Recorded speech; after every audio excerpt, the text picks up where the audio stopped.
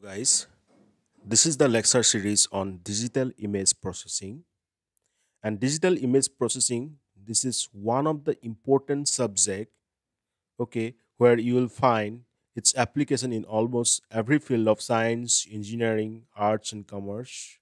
And nowadays it becomes one of the important research oriented subjects in every specialization of either MSc Computer Science Information Technology, MCA, MTech, IT, or even you will find this subject in mathematical sciences, electronical sciences also. As this subject syllabus is very vast, I will try to cover almost all the important areas, and I will also try to cover their applications in different areas through some practical examples.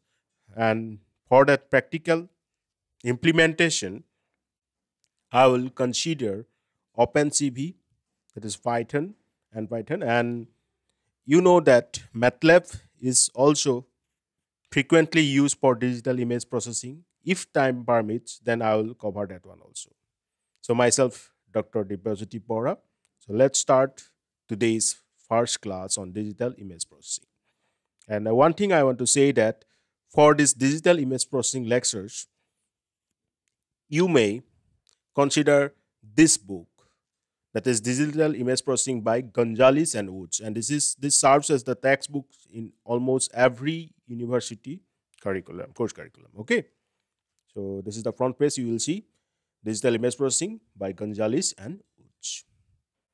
So first class, and this is about optics and human vision. You know the optics related to our light and human vision.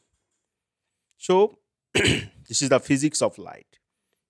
So light means what? In light, the particles are known as photons, and they act as waves. And there are two fundamental properties. They are amplitude and wavelength. Do remember amplitude and wavelength. And you know this frequency term, you almost go everywhere. This is the inverse of wavelength. So there is an equation between our wavelength and frequency, and this lambda represents wavelength and this f represents frequency. So lambda is equal to c by f, as we have already said that frequency is the inverse of wavelength. And this c is the speed of light, and the value is this one, 299, 792, 458 meter per second. Clear? Now, as the light concept is clear to you, and where you have found that photons are the particles of light and they act as wave, and two fundamental properties are satisfied, that is amplitude and wavelength. And you also find that frequency is the inverse of wavelength. Okay. Now coming to our digital image processing. What do you mean by digital processing, and why I have mentioned about this light? As you know, these are the actually basic terms related to our vision. Can you imagine your vision in a dark room? No. Okay. So light is very much important in case of our human vision. Now, what is digital image processing? Digital image processing focuses on two important tasks. First one is improvement of pictorial information for human interpretation. Then second one is processing of image data for storage, transmission, representation for autonomous machine perceptions. Now, this first one is very much important because in digital image processing, maximum times we focus on this part, and that is popularly known as enhancement, where we try to improve the pictorial information present in an image for our human interpretation. Second one is for the processing of the data, image data, for storage, transmission, and representation. Clear? Now, the continuum from image processing to the computer vision can be broken up into low, mid, and high level processes. You see that image processing where we are involving in two tasks. Now we have another term that is known as computer vision. So what is that actually? It involves three processes: low level, mid level, and high level. So means from the journey from the image processing to computer vision, we have these three processes. So the low level process. Here you will see that we are considering two things: input and output. In the low level process also, the image is the input and output is the image. But what are we doing exactly here? We try to remove the noises, we try to sharpen the images. Coming to the mid level process.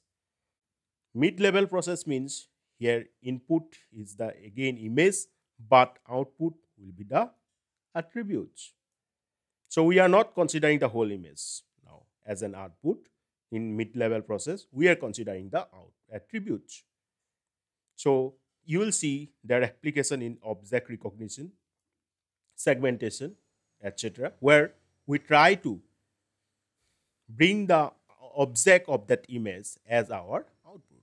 And when the objects are concerned, so of course, attributes where we are focusing on. So we try to output the attributes. Then high level process, input will be these attributes found in mid level process. Output will be the understanding. Okay. So as for example, scene understanding, autonomous navigation means you already have recognized the object. Now, from that, what is the understanding level that you have attained? That is the high level process. Clear?